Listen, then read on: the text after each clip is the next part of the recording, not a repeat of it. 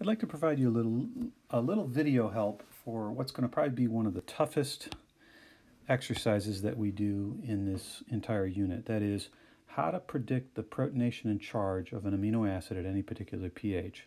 Let's give you a couple of examples. Here's the amino acid serine, and here's aspartate.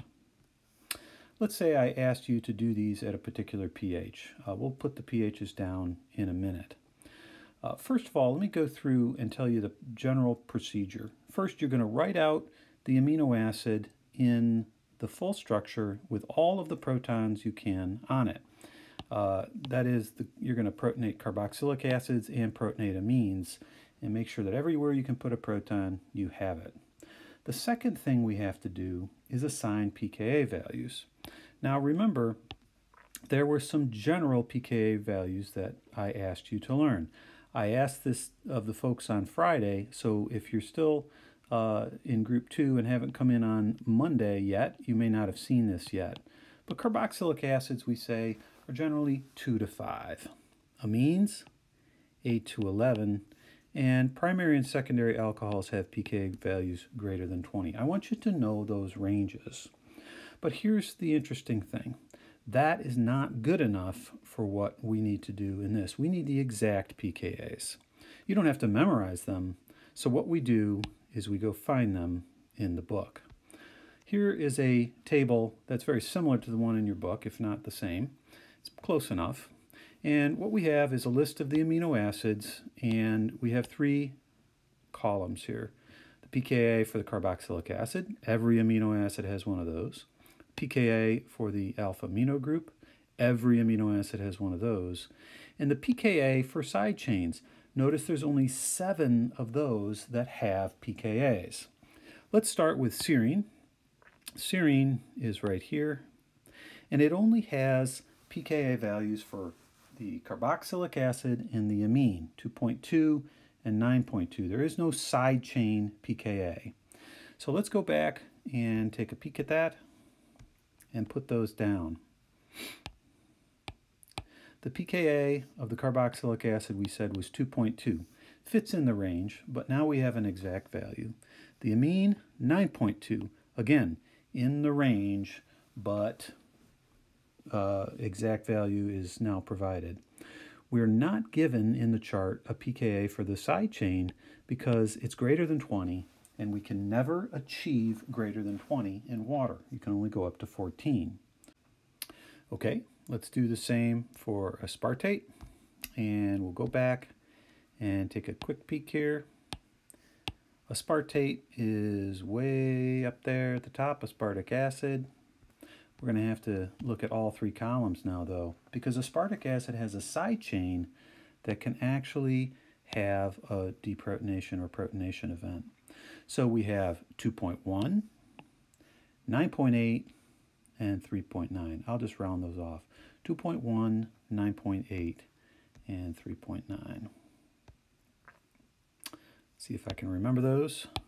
2.1, 9.8, and 3.8. Okay, let's go to our assignment. Let's consider that we want to do serine at pH, let's say 10. And let's do aspartate. The assignment will be pH 3. Now, the beauty of this is there's something else I taught you on Friday. And again, Monday, folks, group 2, you'll see that on Monday. But here it is on the next page. It's a very simple little chart. And that is, you can compare the pH to the pKa value for each of the particular functional groups that you have. If the pH is greater than the pKa, that is, on the basic side, the base to acid ratio will be greater than 1, and it will be in the basic form, or deprotonated. That comes from the Henderson-Hasselbalch. If the pH is less than the pKa, or greater, or more acidic than the pKa, the base to acid ratio will be less than 1, and it will be in the acidic form and protonated. Very simple. If you remember that, we can't go wrong. Let's go back and sort this all out. All we need to do is to say, what's the pKa? I seem to have lost my assignments there. Let's do it again. pH 10 and pH 3.0. How do we do this? We simply compare each functional group. Let's go ahead and start with the alpha carbon, and we're going to have the amine and the carboxylic acid and the side chain over here, which in this case is just an OH. So let's do the comparison. We have a pKa of 9.2 and a pH of 10. That means the pH is on the basic side of 9.2. That means the amine has to be in the basic form, and that's going to be NH2, and that's neutral, so we'll leave it as it is. Notice the pH of 10 is higher than the pKa of 2.2 as well. That means the carboxylic acid has to be in the basic or deprotonated form. In this case, though, it's going to be charged, negative. Now, normally, we would write an H on there. I'm going to give you a hint about drawing these in Marvin Sketch on the homework. Leave the H's off for this special hydrogen right there. Just don't put it on there. It's implicit. It's thought to be there. You have to put H's in other places where you're protonating or not. But you do that by putting charges up or down rather than drawing H's. You don't need to draw any H's in this homework. So that's the structure of serine at pH 10. Let's go on to aspartate. Again, we'll go ahead and draw out the core structure.